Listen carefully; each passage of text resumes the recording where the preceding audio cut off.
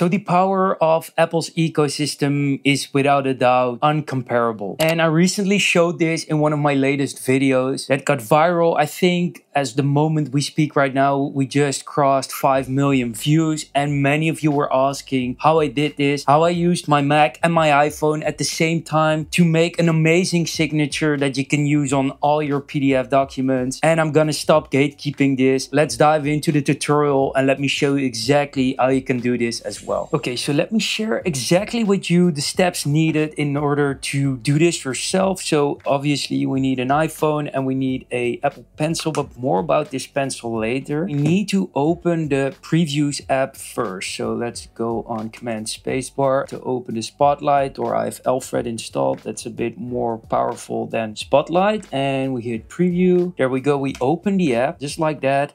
You get the download screen. You can just cancel this because that's not important right now. We need to go to the top left, to the top bar with the options, and we go to Tools. And in Tools, we go to Annotate, and we go all the way to the bottom to Signature. If you haven't already made any signatures, this is completely empty. If you have a bunch of signatures. You go all the way to Manage Signatures. We click on that and then we create a new signature. Click on Create Signature. And here we have three options. We have the trackpad possibility to make a signature. We can use the camera, which will use the camera on your MacBook, and then you need a piece of paper and put that in front, but that's not the option that I'm going to demonstrate here. And lastly, this is the one we're interested in. It's the iPhone or iPad one. Let's click on iPhone, and then we need to select a device. I'm already taking my iPhone 16 Pro Max here. We select a device, and as you can see here, iPhone 16 Pro, that's how this is called. If we click on that, it's automatically going to open it just like that. It recognized it, and now the fun part starts. So yes, you can do this basically with your finger. Just draw your signature just like that. As you can see, it's automatically recognized on Mac.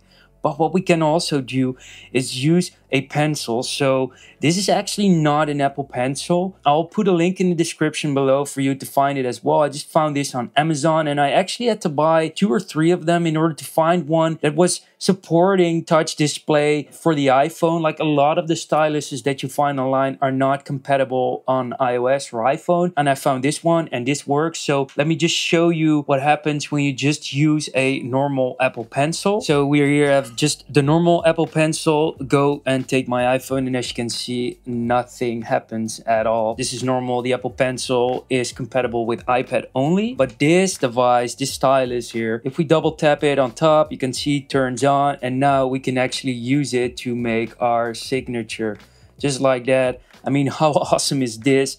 Using just your iPhone and then third-party stylus basically to draw your signature on Mac. I mean, this is the power of the ecosystem. But let's say you don't have your iPhone with you, or you don't have the pencil that I just showed. You can always use your iPad. So it's a pretty similar process. What we need to do here, we go to iPhone or iPad, then we click on Select Device and we select our iPad, just like that, iPad from Niels. And yeah, it's basically the same process, but now you can use your Apple Pencil. Grab my Apple Pencil from my iPad just like that. There it is, and then you can just use your Apple Pencil and make your signature right here on this device, and just like that, it's going to be recognized on Mac. If you're happy with your signature, just hit done, and there it is, added on the top and ready to be used in any PDF. So let me quickly show you how that looks. So I just have this template, this simple contract, just an example to give you an idea how you can quickly add your self-made signature. Again, we go to Tools, go to Annotate, and then we go all the way to the signature one. And here you can just select any signature. So let's select the one we just created. Just like that, it's going to be added to the document. And you can just put it wherever you like and make it bigger and smaller and adjust it accordingly. Easy as that. So you can quickly sign any PDF, any document on Mac using your iPhone, using your iPad. If this was helpful, make sure to hit the bell icon, subscribe so you don't miss any of my other videos. And obviously, if you enjoyed this and this was helpful, give me a like. That would mean a lot. See you in the next one, and peace.